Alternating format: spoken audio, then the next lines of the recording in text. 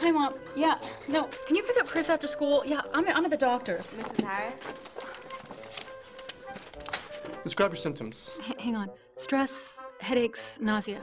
Well, I work on Saturdays. And how long has this been?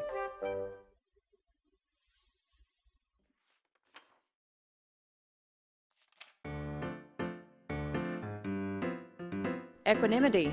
Balance your lifestyle.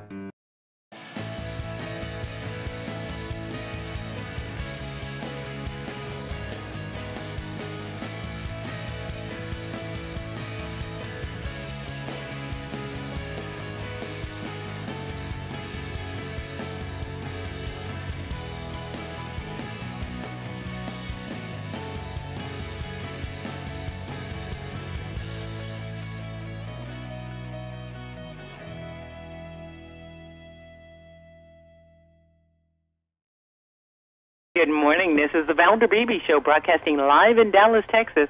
Who do I have in the studios with me? Hi, I'm Dr. Karen Fling, veterinarian in Dallas, Texas.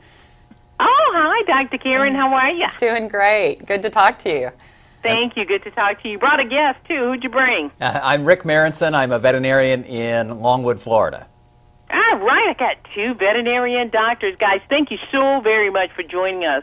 So you're pretty much familiar with the Dallas area, and we're a global show. We're not just local, but we really connect with the local population. And we've had a lot of rain, and I know people are having problems with their pets and their plants. So if we could start with you, Dr. Karen, give us the medical, what we need to know. Well, you're so on target with the mention of the weather. With the CAPC release of the forecast maps of parasites, we're really seeing a huge uptick in things like ticks and fleas and mosquitoes and diseases that are carried by those vectors. And in fact, the newest forecast maps are predicting an increase in Lyme disease, and that's something I'm particularly concerned about right in our Dallas area. You know, we think about that as being a Lyme, Connecticut or New England problem, but actually we're seeing it right there in Dallas. So these forecast maps not only offer us advice for our local region in Dallas, but across the country. And so the maps will help us to know what our pets are at risk for.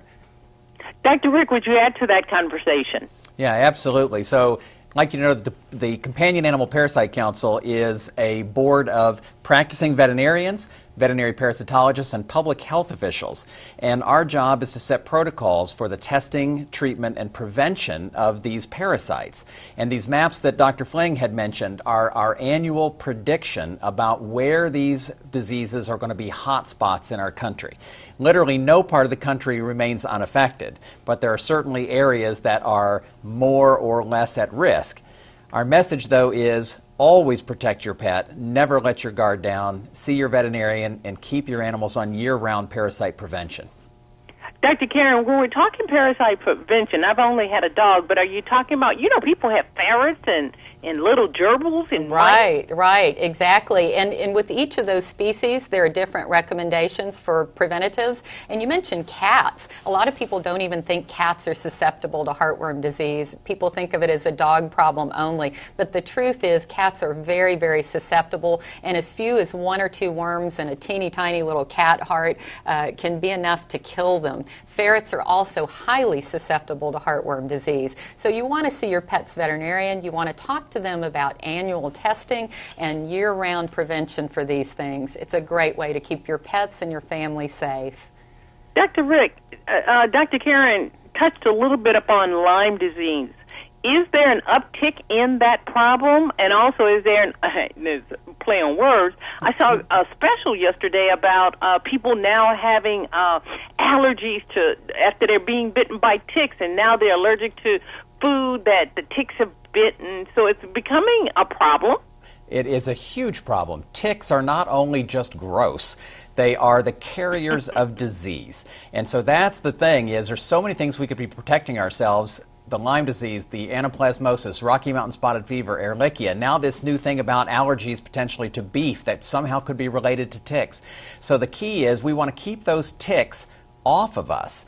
They're very attracted to our pets. The pets sometimes are then the transmission between the environment and us, and so very important that we keep our animals protected and keep these parasites off of them. That's the way you avoid the disease, is to avoid the tick. Okay, and I'm going to wrap up with Dr. Karen because I could ask you guys a lot of questions because a lot of these questions came from Facebook. But Dr. Karen, one of my Facebook users has a question is that they have environmental poisoning, so they can't be around products. Are there like any natural products that they can use to deal with their pets?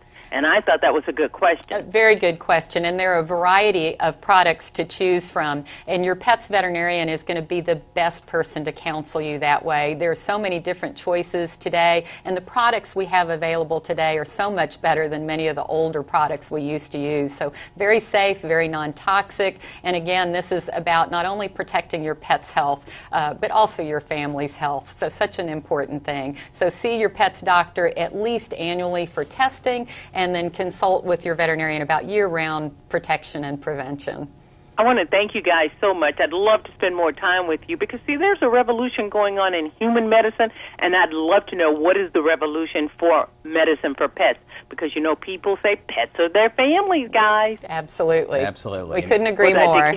Thank you guys so very much. And where would you send my audience, Dr. Karen, if they want to get some more information? Well, you can log on to our website at petsandparasites.org, and you can also go to the iTunes store and download a free app for your iPad. And all of our information relative to mapping and relative to the incidents across the country is there, and great tools and resources for the pet owner. Dr. Karen Flang and Dr. Rick Manson, thank you so very much for being my guest today on the Valder Beebe Show. Thank you. Thank you.